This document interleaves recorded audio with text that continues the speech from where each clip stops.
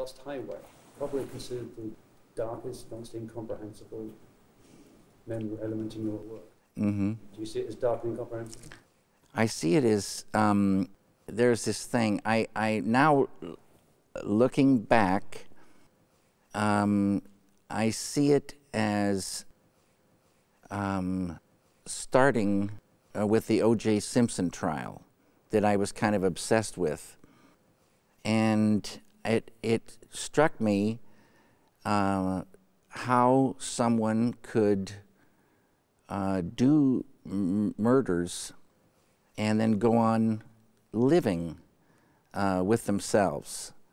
So that idea led to, you know, my first, you know, visits with Barry Gifford, and we were talking and kind of talking about things, and it just something, you know, clicked, and we started, you know, working on this, and in working on it, found out there is a medical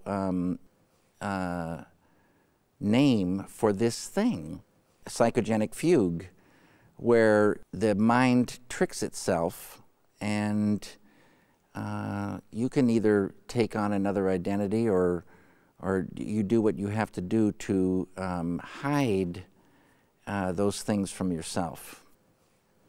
Does duality play a lot in your work? Well, yeah, duality, yeah. Yeah. That's all you have to say. Yeah.